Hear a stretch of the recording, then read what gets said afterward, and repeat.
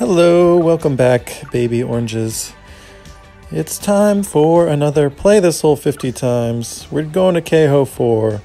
This hole is an absolute beast of a hole. The OB, I'm just going to play this one safe to start off.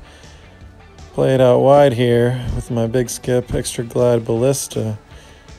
And the hardest part is this approach shot.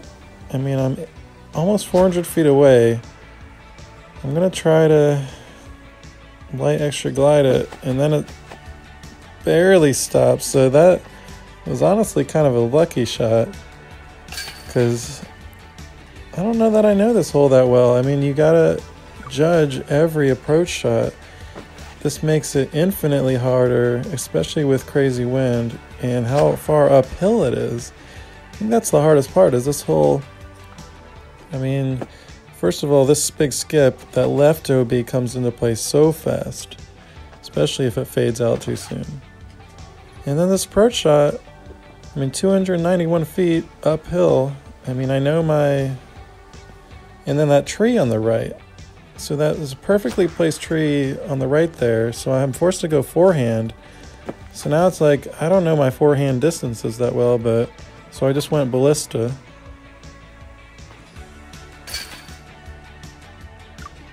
Okay, I'm back after 8 holes.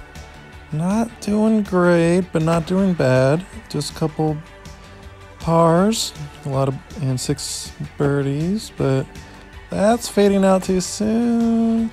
Yeah, so that's what I'm talking about. Sometimes that big fade, and next thing you know, you're out of bounds.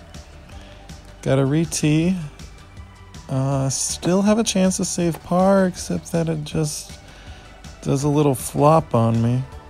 So this is pretty much guaranteed bogey, I think, unless maybe I can go big hyzer. Oh no, I was trying to go light extra glide ballista and just Hail Mary it, but I actually got super lucky. Alright. And this got a chance. Oh man. Almost saved par anyways, but I got luck. That was kind of a crazy hole.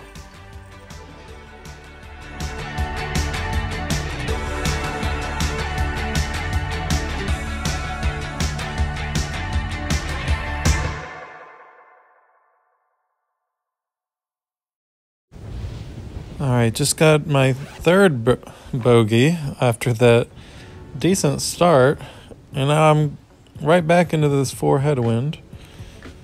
So, and you know what? Lonely Belgian told me that this hole he felt was the hardest hole in the game, and now I believe him. He must have been grinding, and he could tell that this hole was harder, because, I mean, I'm just struggling. Now I've got 367 feet and a 4 headwind, so I'm going light extra glide, try to throw my furthest disc.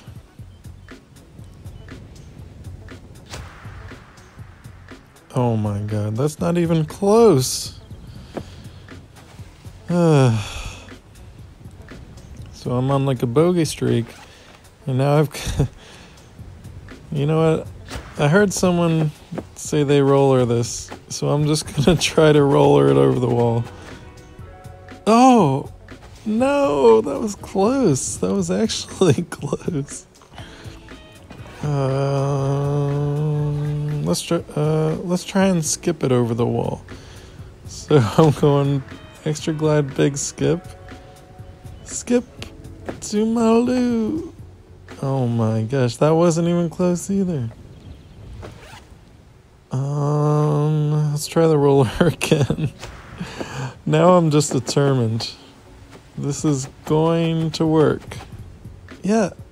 No. No. Oh my gosh, this is the problem. You get stuck in the tin cup situation. Big skip. Oh my gosh, the windbreak didn't even... Come on.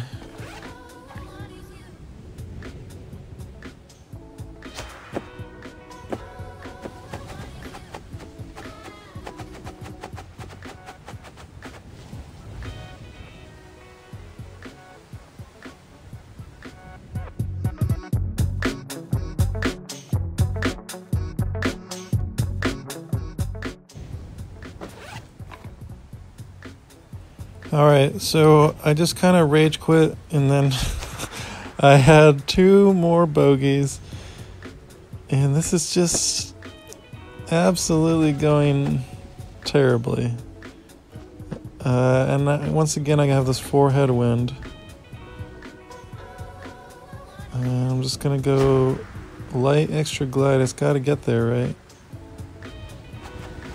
I'm done. This hole wins.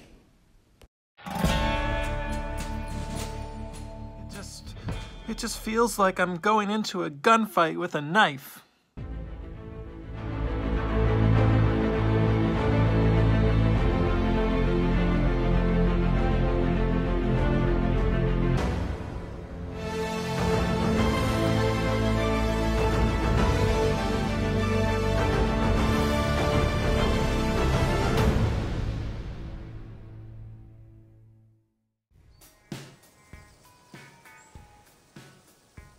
All right, y'all. Today is a new day.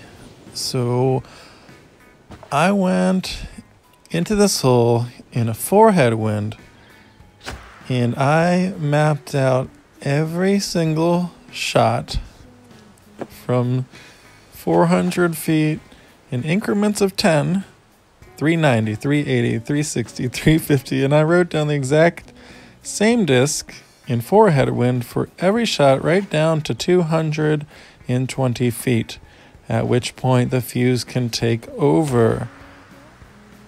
But not only that, I did it again. See how this shot here is on the backhand to the right side of the tree. I did it for the forehands on the left side of the tree too. And then I went back into this hole in a 4 tailwind, and I went from 400 feet on the right side of the tree to 390, 380, 370, mapping out every single shot. And then again on the left side of the tree for the forehands in a 4 tailwind. And then I did it again in the neutral tailwind. So for this neutral wind here, for example, I look at my chart and it says use your windbreak extra glide for 300 feet. So now I take out the forehand. I'm on the left side of the tree. I go, and it is working. Barely long, almost long, but it worked. So I've got 3 pages of information in charts to map out exactly what disc I need to throw depending on where my drive lands. And of course I get the 4 headwind on the 3rd try of this hole. So I'm going to go roller. And that might actually have worked out. Now here's where the chart, that roller is actually beautiful. All right. 324 feet. So I go to my nice little chart here, left side of the tree, and I got the 4 headwind. So it says, go backhand with my windbreak extra glide ballista. And that turned too much, but it just scraped over. So, it still worked. Go backhand in the tail. All right, so there we go. 3 birdies so far. And one of them was the hardest wind to possibly birdie this hole in. So I actually also added this disc. This is a extra turn big skip ballista. And because I was going out OB to the left, so I use this disc now to keep it turned to the right. And now I've got a tailwind, 285 feet. So the chart says for this one,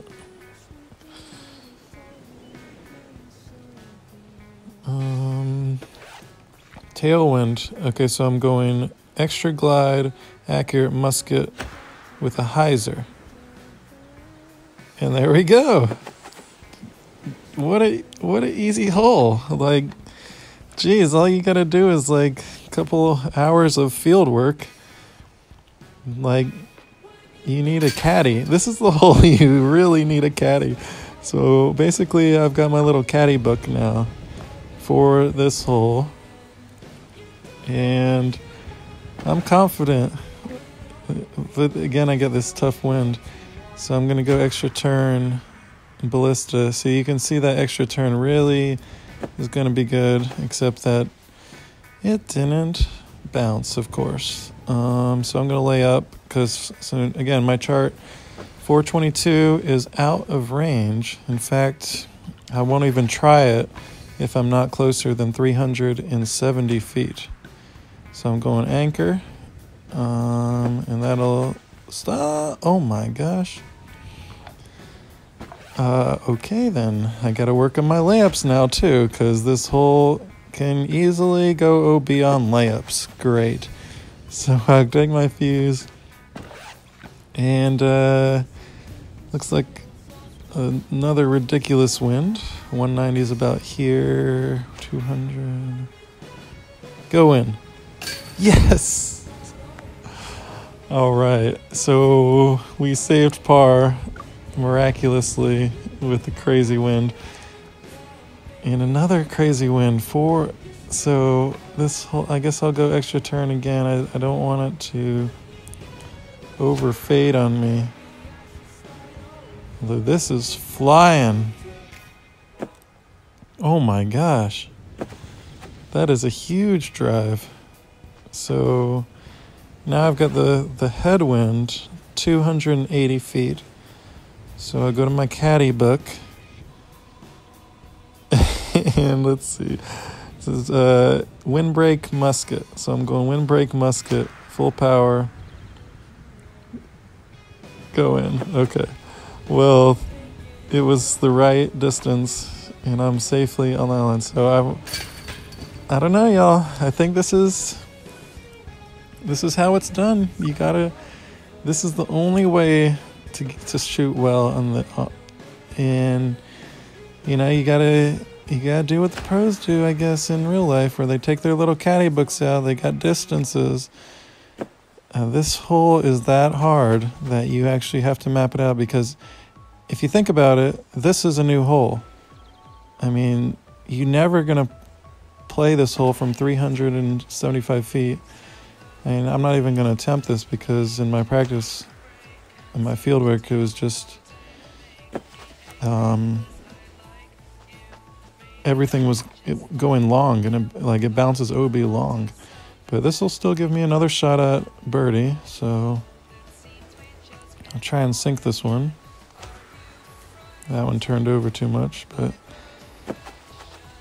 so I don't know. I think yeah, I'll stop there and skip ahead.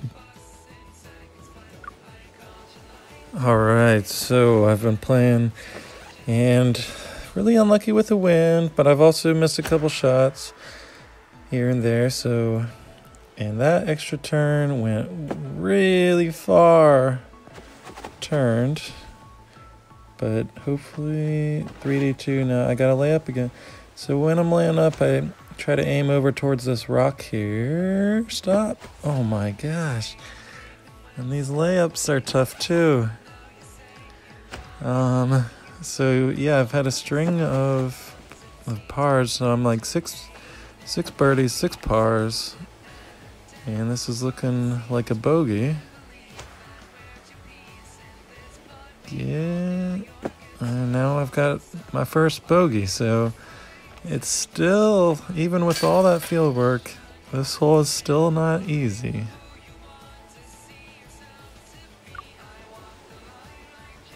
Let's see if we can come back from that one. Extra, going with my extra turn, big skip, ballista again. I actually got the big skip this time, but I'm a little bit far out. 354, right side of the tree. So this one is a light glide according to my chart. Light glide with some hyzer. Go in. Ooh. All right. So back on the birdie train, and I'll catch up with y'all later.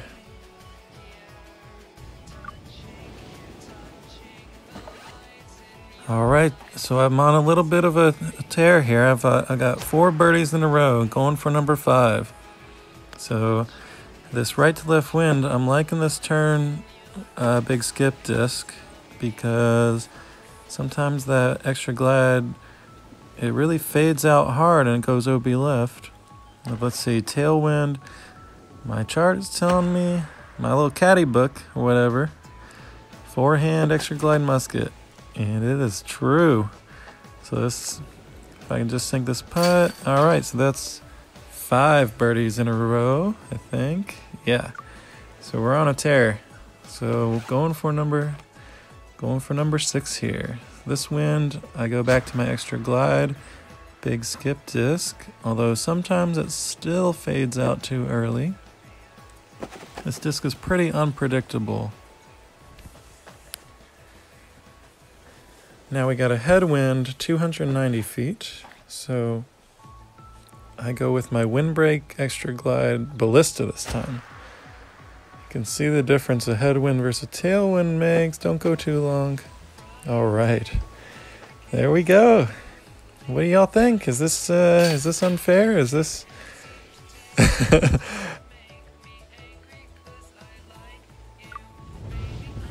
All right, currently sitting at 12 birdies, bunch of pars, 1 bogey, and this wind is horrible. Oh no, that was a terrible skip. This is going straight OB. No saving that one. So now we're looking at a second bogey for the 50.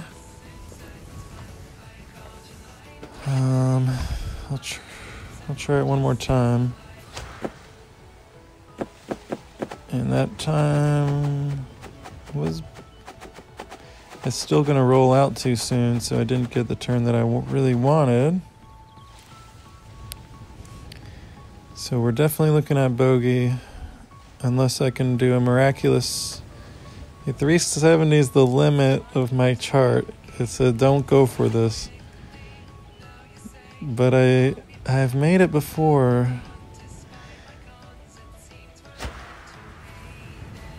And what happens is it carries long. Don't stop. Oh, gosh. I shouldn't have gone for the... I can make it. I think I can make it. Come on. Stop. No. Slow down. Oh my gosh. Well, at this point I have to keep going, right? I can't... should I lay up? No. Who lays up? I'm tin cupping it again. Oh, that's too short this time. Oh my gosh. Oh, I think this is the problem with this hole. It begs you to go for it. That's gotta stop. Oh, it's begging you to go for it, I swear. Alright, so that's a triple bogey. Okay. Alright, so doing alright. I've thrown 31. I've played 31 times. Got about 20 birdies. A lot of pars. 1 bogey, 1 triple bogey. Holy crap, that drive almost went long with just the windbreak. See, this hole's OB is crazy, but I mean, it's so easy to go OB. At least it doesn't penalize you a stroke, but it does penalize you distance, which is might as well be a stroke. So here we got a 4 headwind. My chart's telling me to go light glide. Hyzer. Wow, see, that's crazy. This disc goes 450 feet. But uphill and 4 headwind, that's why you need the caddy chart. Just gonna say it. Alright, so I'm 40-some throws in, and I've remained bogey free, but I am on a par streak of about 4 pars or so. And this hole is very tough in the wind, like I said. Sometimes your drive doesn't skip. Sometimes it skips OB. Sometimes, let's see, 350. My chart is telling me that in a tailwind, on the right side of the tree, that this is just an extra glide musket. So with flex, and that's way too much flex. Oh yes. Some people apparently try to get it to skip over like that. I have not found success doing that, but it's nice to get lucky sometimes. And we made it to number 50. We just got 2 birdies in a row. Let's see if we can end it with a turkey once again. That turned a lot, but I got a good skip, so I should be within range. Let's see. 313 feet, slight headwind. It's telling me light glide, big hyzer. Go. Oh, yes, barely. Here we go.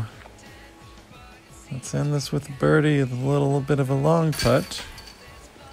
And we did it. So we got, at least we finished with the turkey. So here you can see my scores. I'm happy to have remained bogey free going down the stretch. After that triple bogey where I was determined to make it. And now it's time for my favorite part of the video, the statistics. So Kaho 4, I went OB 13 times. Kaho 9 won. However, it doesn't dock you a stroke, so there were still only a couple of bogeys in Kaho 4. But the real statistic is the birdie percent. 31 birdies versus 36 birdies in Kaho 9, that clownmouth hole. 72% versus 62%. And much more pars and a triple bogey in Kaho 4. So absolutely, Kaho 4, you are the winner of the hardest hole. I thought it was Kaho 9. I am proven wrong. Kaho 4, plus it took all that field work in the caddy book to even get these statistics. So Kaho 4, you take the pie.